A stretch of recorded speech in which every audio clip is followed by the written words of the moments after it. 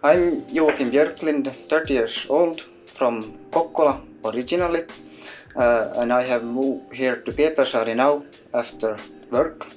Before I have studied math, but I wanted to make a change and choose a new path in my life, and that way I chose to go on this road to software engineering course.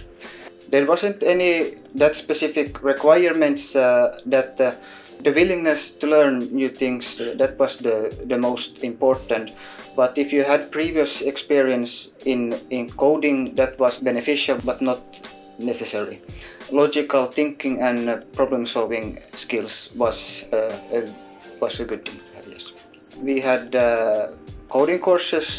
We learned about this C# programming, JavaScript later in the fall. We had some full stack course where we developed web pages, both front-end and back-end stuff. Additional courses, we also had some SQL courses, which they use when they are working with the databases.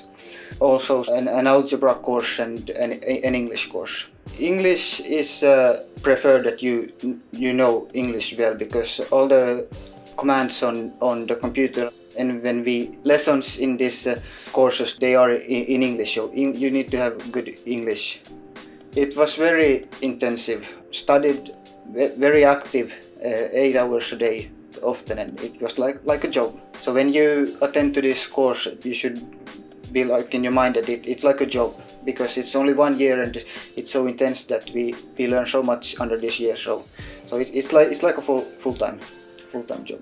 We had at the end there was a 3 weeks internship, and I did my internship here at Abilita, and then I got hired after. So it was like good to make a good impression while doing the work experience. So then they liked my work, and so I get the chance to get to work here then after.